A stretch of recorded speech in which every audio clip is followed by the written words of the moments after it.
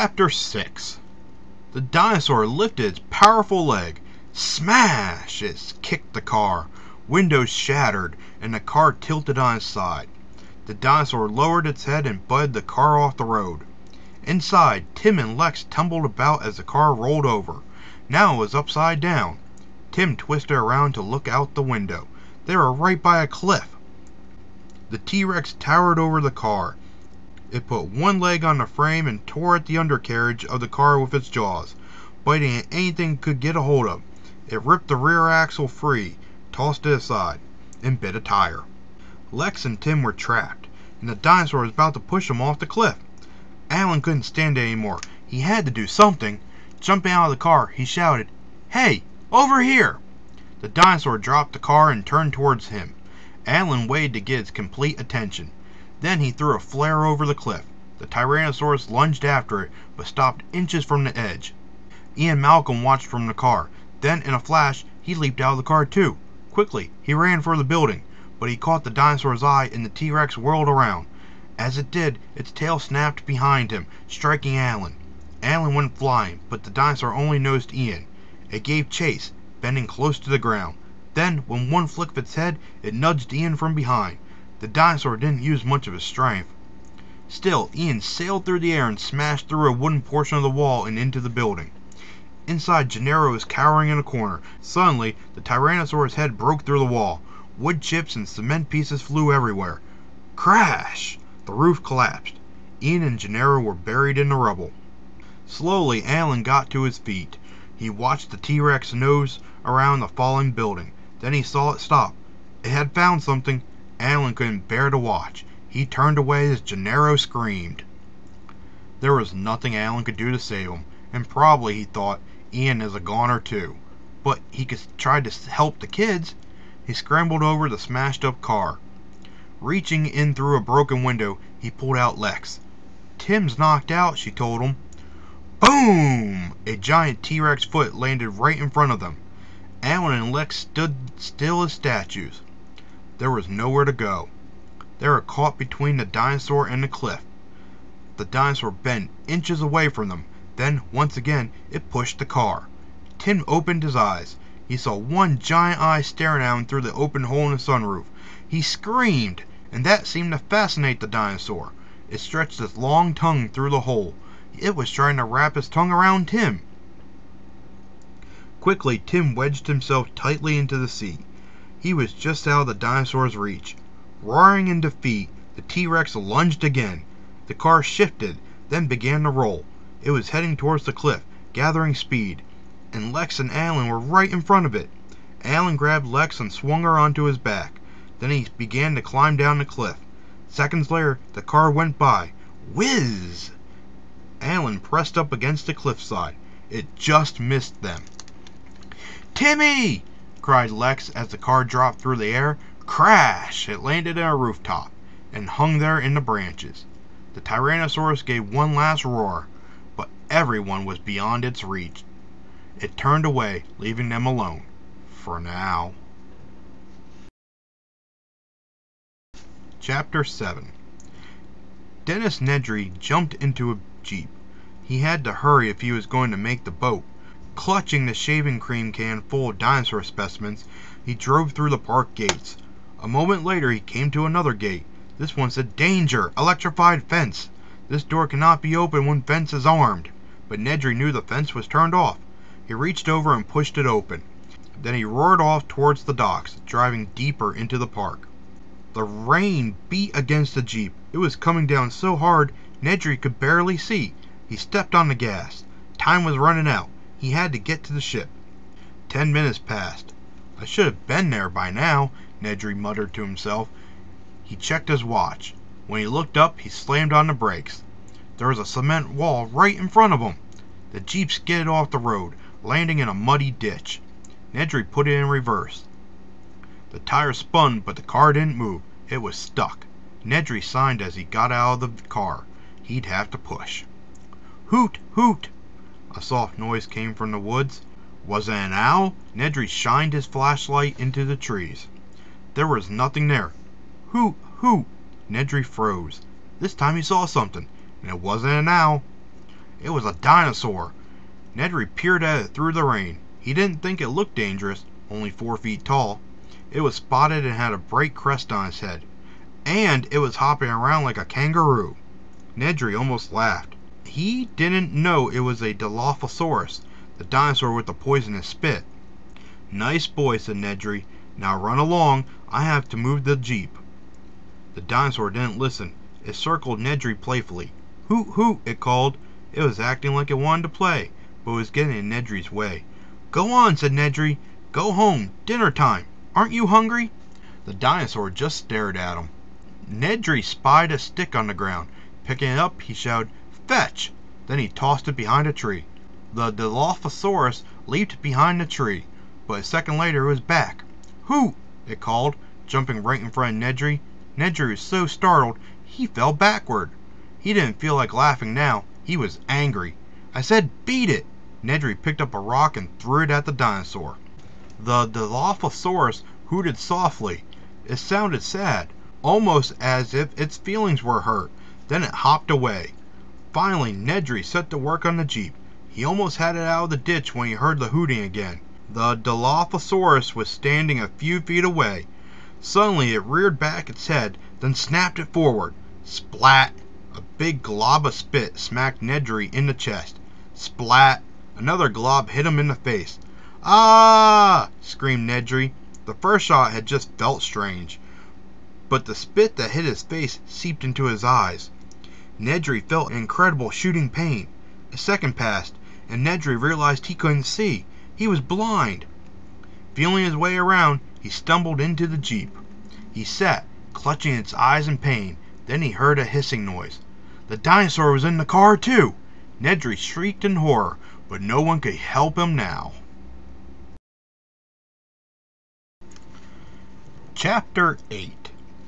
On the other side of the park, Alan and Lex had managed to scramble down the cliff. It had stopped raining, and now they were looking up at the trees. The car was still stuck in the branches, but it didn't look very secure. A branch broke. The car fell a few feet. Then it stopped, held up by more branches. Lex was shaking. She could barely breathe. Her brother was up there! "Please let Timmy be okay. Please let Timmy be okay. Please let Timmy be okay," she kept saying to herself. "I have to go help your brother," Alan said to her. Lex shook even more. She didn't want to be left alone. Gennaro had left them alone, and look what happened. Alan wanted to comfort her, but he didn't know how. Feeling clumsy, he patted her on the head. Lex threw her arms around his waist and wouldn't let go. Alan looked around.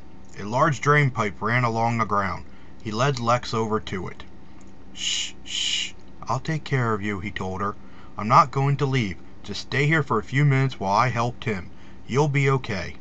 Alan coaxed Lex a bit more, and finally she crawled into the pipe. Alan made sure Lex was safely inside, then he walked back to the tree. He took a deep breath and began to climb. Up, up, up. The tree seemed unbelievably tall, but at last he reached the car. Carefully, Alan opened the driver's door. Tim was huddled on the other side, hugging his knees. His face was streaked with blood and tears. He looked so frightened. Alan's heart went out to him. I threw up," said Tim, ashamed. "That's okay. Just give me your hand." Tim didn't move. "Come on, Tim. I won't tell anyone you threw up. Now give me your hand." Tim reached out, but just as Alan got a hold of him, the car lurched and Tim tumbled out the door. He fell against Alan, and they both dropped down a few branches. Now they were right below the car. Suddenly they heard a groan. The branch that held the car was giving away. "Let's go," said Alan. Together, they half climbed, half fell down the tree. Snap, snap, snap. More branches broke. The car was falling. It was heading right for them. They jumped. Alan and Tim hit the ground, hard. But the car was almost on top of them. So Alan grabbed Tim and rolled to the side. A second later, the car landed, right where they had been. The car stood upright, its roof inches from Alan and Tim. Suddenly, it tipped over. Tim squeezed his eyes shut.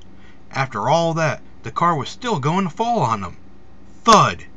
Tim felt a rush of air.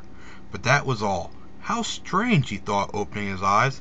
Then he realized he was inside the car. They were saved by the hole in the sunroof. Alan brought Tim over to the drain pipe where Lex was hiding. Then he peered inside. Lex was curled into a ball, shaking with fright. She was too terrified to crawl back out. "Come on, Lex," Alan said in a soothing voice. "Hiding isn't the answer. We have to get moving and improve our situation."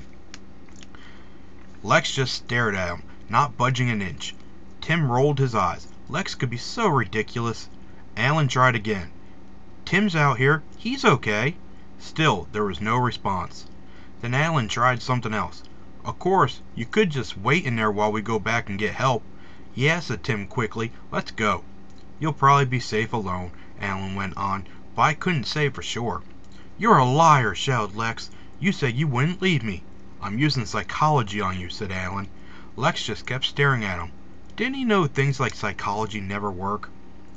Alan took a deep breath. "Okay, we're going to walk back, together. But we won't go near the road. The T-Rex probably staked that out as a feeding range.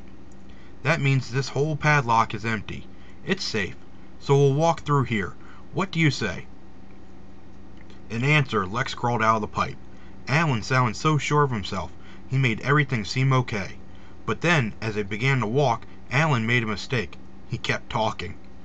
"It might be a little slow going, but it can't be more than 3 or 4 miles to the visitor center. Maybe the T-Rex is done feeding." No. Let's not kid ourselves. A carnivore can eat 25% of its weight in just one sitting.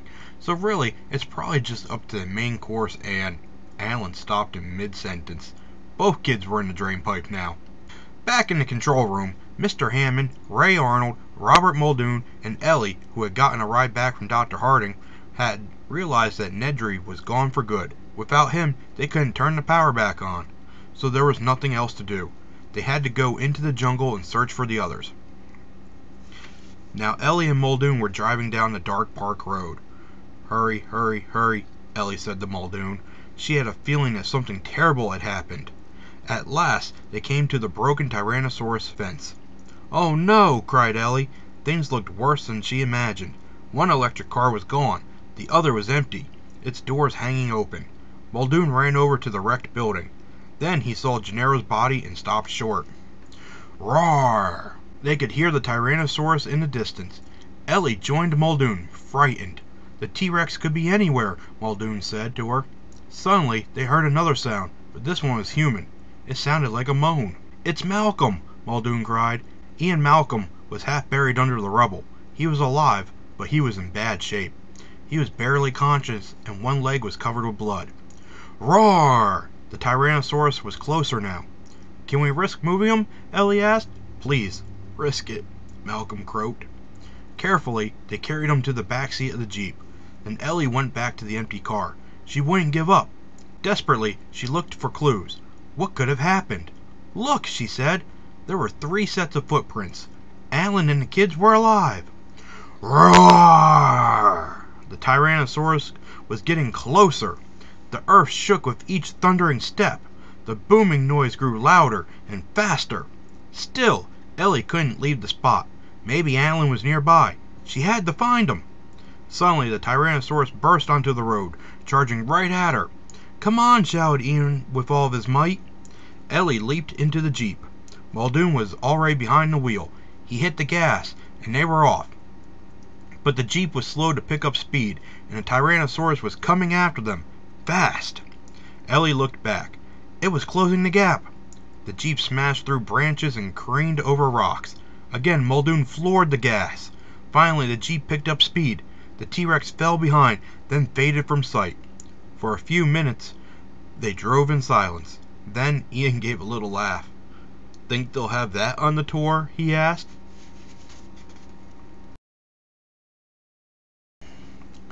Chapter 9.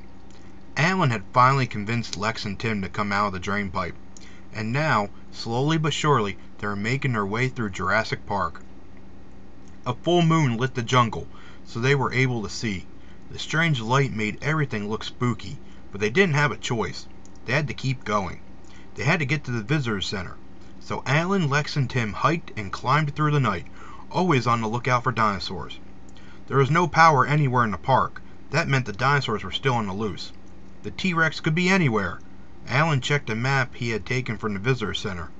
Was that only this morning? It seemed like they had been walking for 1,000,000 years. "Looks like we're heading west," he said. "That's good, I think. We should definitely hit the visitor center this way." Lex took his hand. They walked side by side for a moment. Then Alan turned to Tim. "You want to hold my other hand?" he asked. Tim just shook his head. He was determined to make it on his own. "He'll never hold anybody's hand," said Lex. "Timmy is a dinosaur, a Jerkosaurus." "Straight A brainiac," Tim shot back. "Dorkatops." Roar! The sound silenced everyone. "You both look pretty tired. I think we should find some place to rest," Alan said. Roar! Once again Alan climbed a tree, but this time Tim and Lex were right behind him. When they reached the top, they were awestruck by the view. The park stretched for miles around. The trees, the meadows, the herd of dinosaurs. It was all a beautiful sight. Lex thought it was romantic, too. "Are you and Dr. Sattler married?" Lex asked, settling in the branches. "Well, we're, those are brachiosaurs," Tim said, trying to change the subject. He pointed out the dozens of plant-eating dinosaurs. Their long, graceful necks towered above the trees. "Yes, they are brachiosaurs," Alan told him. "It's a great name. It means arm lizard." Lex leaned forward. "Don't listen to him," she said to Alan. "Timmy always talks about dinosaurs when he thinks something is mushy." "That's okay," said Alan. "So do I." Tim thought they should go back to talking about dinosaurs. He had a question. How could dinosaurs turn into birds? Birds don't have teeth, and some dinosaurs do. "Simple evolution," explained Alan. "As birds evolved, they lost their teeth. They began to use gizzard stones instead, like the Triceratops." "Yeah, but..." Tim was excited. He thought he could outsmart Alan. "But shouldn't there be a missing link? After the dinosaurs disappeared, shouldn't there have been birds with teeth?" "There were," Alan answered. "Toothed seagulls. They were found in Kansas in the 1800s. Tim thought about that for a second. Satisfied, he stopped his questioning and the three fell silent. They could hear the animals calling each other. Some calls sounded just like music. Alan smiled at the pretty sounds, but after a moment his smile faded. Were those mating calls, he wondered? And how could that be? All the dinosaurs were supposed to be female. His thoughts were interrupted by Lex. "What if the dinosaurs come while we're sleeping?" "I'll stay awake," Alan promised. Lex came closer and crawled under his arm. Tim hesitated for a minute, then curled under Alan's other arm. Tim and Lex leaned back against the tree trunk. Minutes later they were fast asleep. Alan looked down at the sleeping kids. Who would have thought that he'd be sitting here with two children under his arms? He sighed to himself.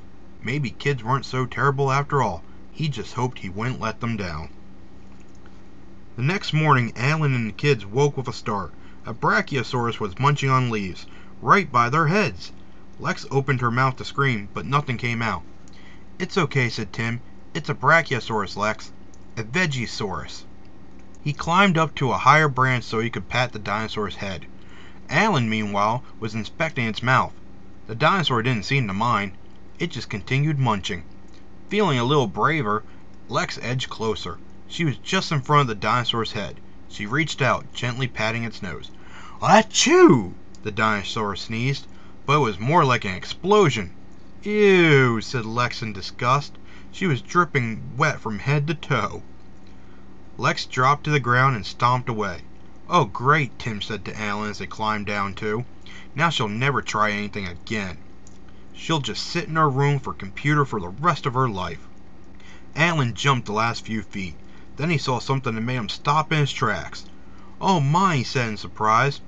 He crouched down and picked it up. Tim landed next to him, and Lex came over too. "What is it?" asked Tim. Alan was holding a thin piece of white shell. "It's a dinosaur egg," Alan said. Part of him couldn't believe it, but the other part wasn't surprised at all. The dinosaurs are breeding. Right in front of him was a whole group of eggs that were already hatched. "But my grandpa said that all the dinosaurs are girls!" exclaimed Tim. "He also said scientists changed the dinosaurs' genetic code. They blended it with frog DNA," Alan explained. "And some West African frogs can change sex when there is only males or females around. That way they're able to breed." Alan shook his head. Ian was right. Life found a way. Chapter 10. The sun was just coming up. and Ian, Ellie, and Muldoon were safely back at the control room. Ray Arnold was hunched over his computer where he'd been all night. No matter what he tried, he couldn't fix the security system. Dennis Nedry's commands were too complicated. "I can't get Jurassic Park back online," he finally admitted to Mr. Hammond. "We'll have to shut down the entire system," Mr. Hammond said. "That will wipe out everything Nedry did. Then we can turn everything back on. The systems will be back to normal. The fences, the phones, everything will be working. And then we can locate Alan and my grandkids." Ellie, Muldoon, and Ian all listened closely. Shutting down the system would turn everything off. No lights, no computers, and what if the system didn't come back on? Then they'd really be sunk. There'd be no chance for survival at all. Ray Arnold hated to do it, but he also knew he had no choice. He walked over to a metal red box on the wall. He took a key from his belt and unlocked the panel. Inside were a row of switches. One by one, Ray Arnold flipped them off. "You asked for it," he said, and he pulled the final switch. Every computer and every light shut off. They were in near darkness. Seconds ticked by. Then Arnold flipped the switches back on. Nothing happened. For a moment, Arnold was too panicked to move. Then he raced over to the main computer. "It's okay," he shouted. The screen was glowing. A minute later, 2 words appeared. "System ready." "But the lights are still out," said Ian, confused. "The shutdown turned off the circuit breakers," Arnold explained. "We just have to turn them back on. Then all the systems will come back on." "The circuit box is in the maintenance shed. That's on the other side of the main compound. I'll go.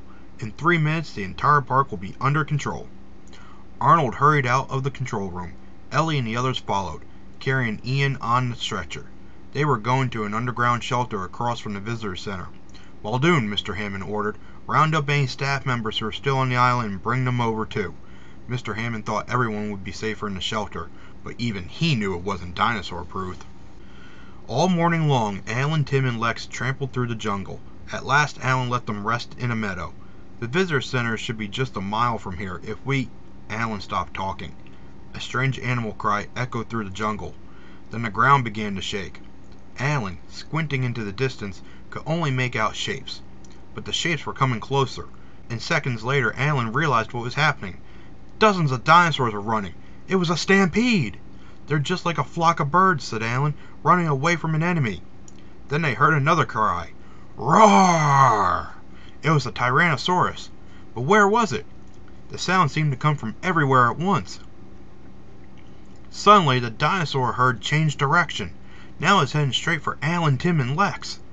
Quickly, they ran for cover of the jungle. But the dinosaurs moved more quickly. Alan knew they'd never make it. He pulled the kids under a mass of giant tree roots. They hid just in time. A second later, the herd thundered above their heads. They could see clawed feet through the roots. The dinosaurs were running for the jungle. Roar! The T-Rex burst out from behind the trees. It had been in the jungle all along, and now it stood in front of the herd. The dinosaurs scattered, but the Tyrannosaur was already on top of them. With a mighty roar, it sunk its teeth into the closest dinosaur. Tim and Alan watched, fascinated, but Lex knew this was the time to leave, while the T-Rex was busy. "Come on, you guys," she said. They ran toward the visitor center. The underground shelter was hot and crowded, and like the rest of the park, it was unfinished.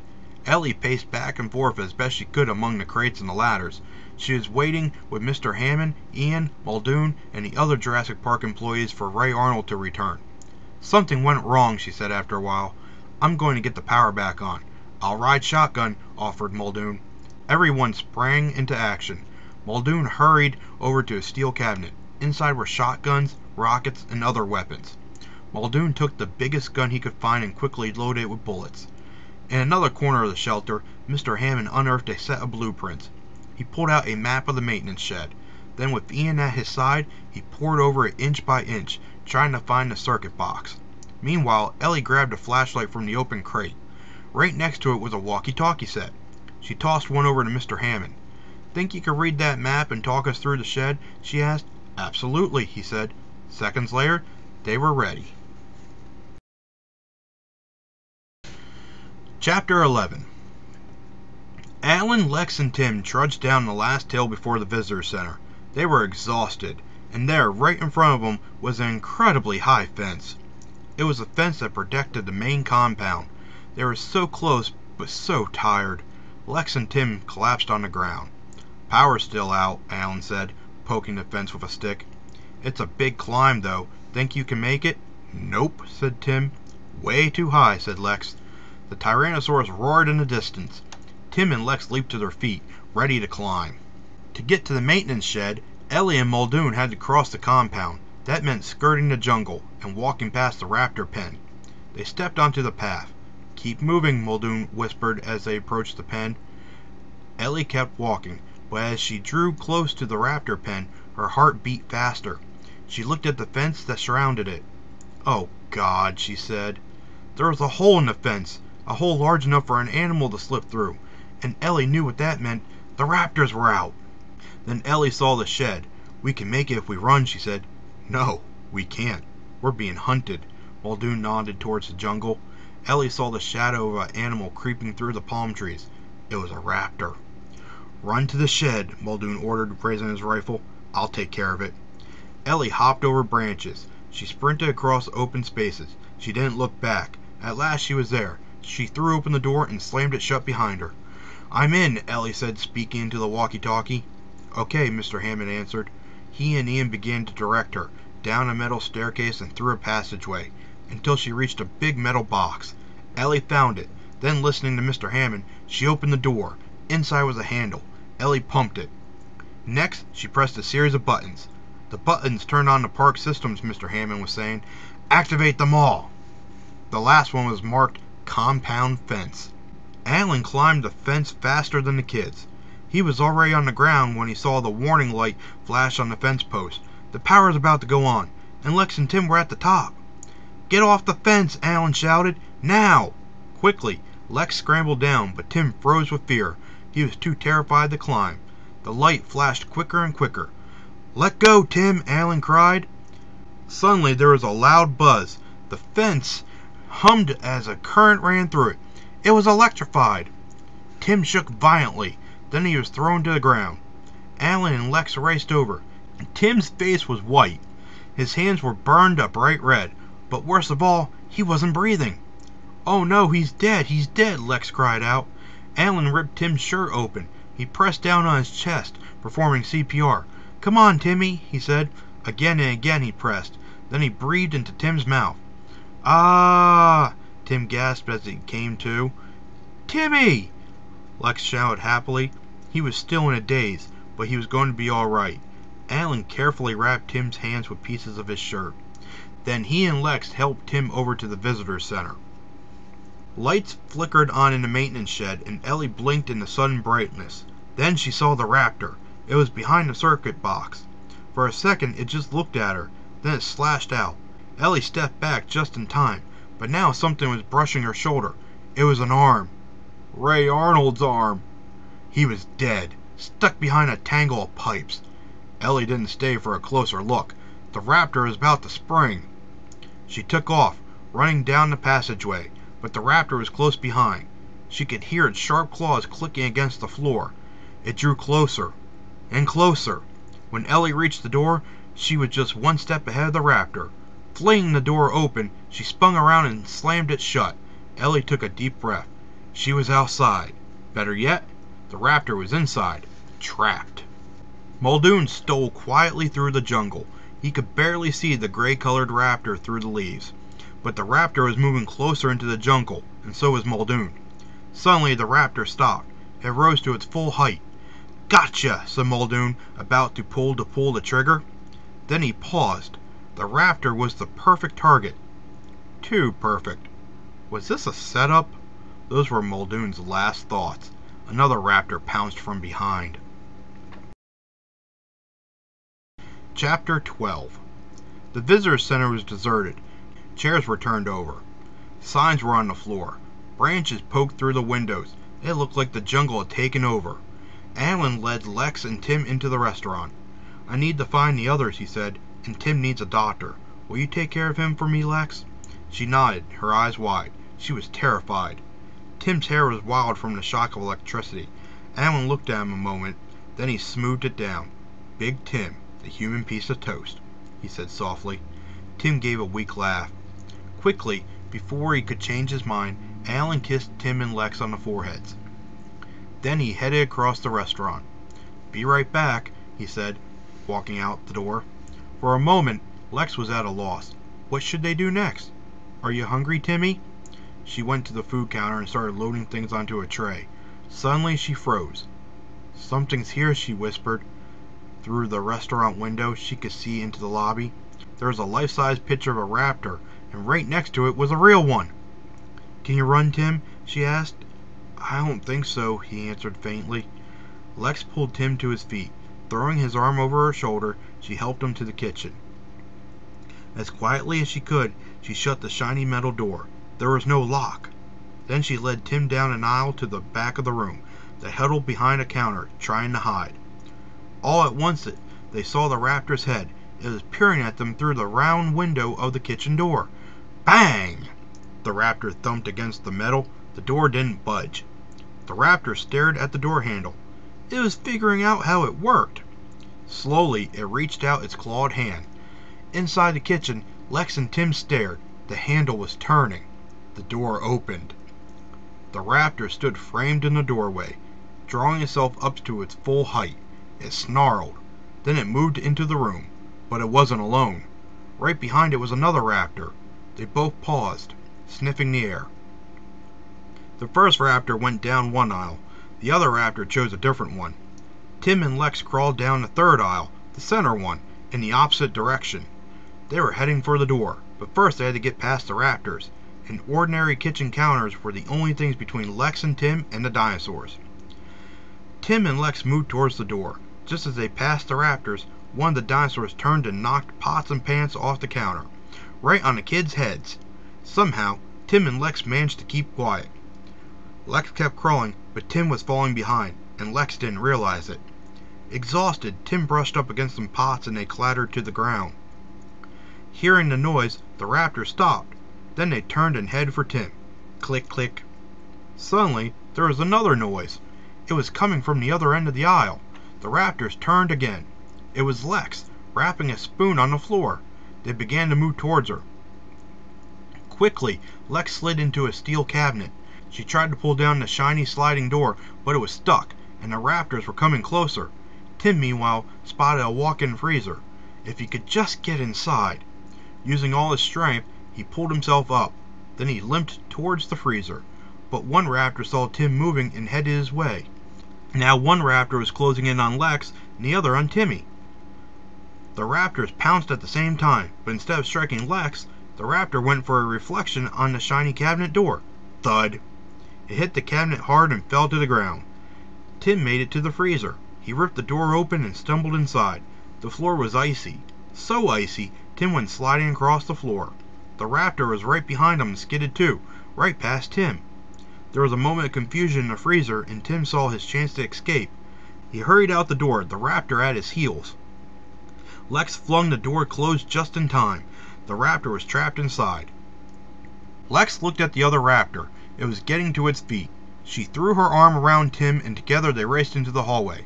Suddenly, dark shapes loomed in front of them, but they couldn't stop running. Crash!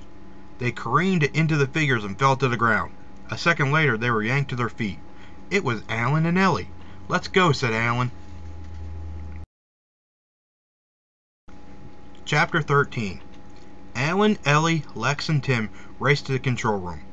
Alan made sure Tim was okay. Then he ran back to lock the door. "Hey, the door doesn't lock," Alan said. "The computer has to give the signal." Ellie was studying the flashing computer screen. "We have to turn on the program," she explained. Bang! A snarling raptor hit the door. Alan pushed back, trying to keep it out. Bang! The raptor tried again. The door gave away, a little. Alan couldn't hold it by himself. Ellie ran over to help, but even two people couldn't keep it shut for long. Lex slid into the command chair at the computer. Her fingers flew over the keyboard. Where was that door lock command? At last she found it. There was a beep, a buzz, and a lock clicked shut. The raptor was locked outside. Ellie joined Lex at the main computer. They put their heads together. Minutes later, they had all the park systems running. At last, Jurassic Park was under control. Meanwhile, Alan phoned the underground shelter. "The kids are fine," he told Mr. Hammond, "and we've got everything back on. You can call the mainland for help." Suddenly there was a scream and Alan dropped the phone. The raptor was at the window. "Quick," said Alan. "The ceiling." He ushered everyone up a ladder and Ellie moved aside a ceiling panel. Then she, Lex, and Tim pulled themselves up into the crawl space. Alan was about to follow when the raptor hurled itself into the room, shattering the glass into little pieces. Without a moment to lose, Alan swung up through the open panel. He caught up to the others, then ran across the ceiling, panel by panel, with Alan helping Tim along. But the raptor saw the ceiling move beneath them. It leaped up high, smashing through the panel in front of Ellie. For a second the raptor hung suspended in air, snapping and snarling. Then it fell to the floor. Alan motioned everyone to keep moving. Seconds later, the raptor broke through the ceiling again. This time it struck the panel Lex was standing on. "Ah!" she screamed. Lex was lifted up, right on the raptor's head. Alan kicked at its neck. It snapped back and dropped to the ground. Lex was falling too. Just in time, Alan caught her by the shirt. She dangled for a second, then Alan pulled her up into the ceiling again. "Into the air duct!" Alan shouted. Metal boomed all around as they raced through the duct. They were safe for the moment, but they had to get down to escape. Finally, they came to a metal grating above the visitor center lobby. Looking down, she could see the dinosaur skeletons and the scaffolding. "Let's go through here," said Alan, lifting out the grating. Everyone dropped onto the scaffolding. It was too high to jump to the ground. There was only one thing to do. Alan stepped onto the brachiosaurus skeleton. Would it hold its weight? Yes, and it seemed strong enough to hold more. The anchor bolts in the ceiling were keeping the skeleton firmly in place. "Come on," Alan said to the others. "It's okay." Bone by bone, Ellie and the kids started to climb down the skeleton. All at once, there was a groaning sound. The bolts were slowly pulling free of the ceiling. Ellie looked up. "We're going to make it," she said. "We're going to—" Just then came the sounds of claws running on the metal, and a raptor flew out of the air duct. It landed with a loud thump on the scaffolding above their heads. The brachiosaurus swayed with the impact. "Go! Go!" shouted Alan. Everyone picked up speed, scampering down the skeleton at breakneck pace. Making its move, the raptor sprang onto the brachiosaurus' neck, but the extra weight was too much. The anchor bolts ripped free and the skeleton collapsed like a flimsy house of cards. Alan, Ellie, and the kids tumbled to the ground with the raptor right behind. They landed on a pile of bones, the raptor a few feet away. Everyone was okay, but now the raptor was trying to stand. It got up shakily, staggered for a moment, and fell back to the ground. Alan and Ellie gathered the kids close, helping them to their feet. The main entrance was just a few yards away. If they could get outside. They were almost there when they saw the other raptor. It was in the doorway, blocking their escape. Behind them, the first raptor pulled itself up. Hissing, the raptors crouched for their attack. There was nowhere to hide and nothing to do. All of a sudden, a tremendous tearing noise echoed through the lobby. A dark, giant shadow fell across the room. The Tyrannosaurus had broken through the lobby wall. Compared to the mighty T-Rex, the raptors looked like toys. Vicious, hungry toys. The T-Rex lowered its great head, reaching down and down. Then it clamped its jaw around the nearest raptor. The helpless dinosaur howled in pain as the T-Rex lifted it high into the air. For a moment, the Tyrannosaurus tossed its head back and forth, swinging the raptor in its mouth. Finally, it dropped the raptor to the ground. "Ow!" howled the raptor with its final breath. Then the lobby was silent, and Alan was able to hear the screech of tires. Mr. Hammond and Ian Malcolm had just pulled up in a jeep. But the second raptor was going into action. Leaping 12 feet into the air, it lunged at the T-Rex. The raptor clawed at the T-Rex's side, slashing out with its deadly sharp claws. The Tyrannosaurus bellowed and began to fight back. Alan didn't waste a minute. He herded everyone outside and into the waiting jeep, just as the T-Rex felled the raptor with one mighty blow. But before the jeep could pull away, the T-Rex whirled around to face it. Luckily, its powerful tail struck the other skeleton, the Tyrannosaurus Rex, and it stopped in confusion. The skeleton crumpled, and Alan saw the Tyrannosaur bones fall harmlessly around the living, breathing dinosaur. Nothing can compare to the real thing, Alan thought. Nothing. And they sped away. When they were a safe distance from the T-Rex, Alan closed his eyes. He felt relief, exhaustion, everything at once. Then he looked around at Ellie, Lex, and Tim, and had to grin. "By the way, Mr. Hammond," he said, I've given this careful consideration, and I've decided not to endorse Jurassic Park." Mr. Hammond smiled and said, "After careful consideration, so have I." A little later, everyone was on board a helicopter, heading for home. Rescue teams had been sent from the mainland, along with doctors who had examined each person.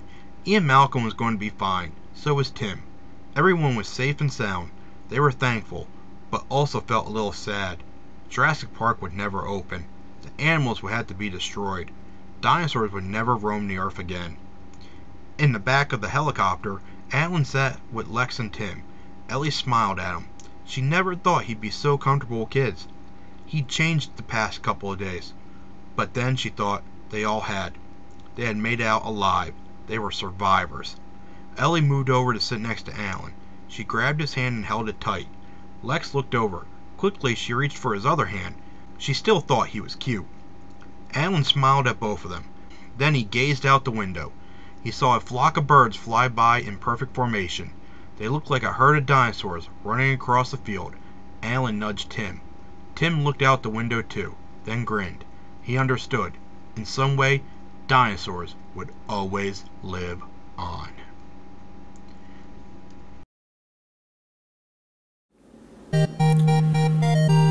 And that's our story. Jurassic Park, the junior novelization. What can be said about this except what kind of idiots would try to open a dinosaur park? I mean, really? You think people would want to go see this? I mean, maybe it was a novel idea for 1993. I mean, it's not like they're going to get that guy from the Lego movie to be in the new one, are they? I mean, I can only imagine how that will go. Legos and dinosaurs. Wonder if they're going to do anything with that. Well, this is your host, Marvelous Matt Bish, for Marvelpiece Theater. Please, come back again. And for those of you who didn't like this, well, I got 2 words for you. But I can't say them. Goodbye.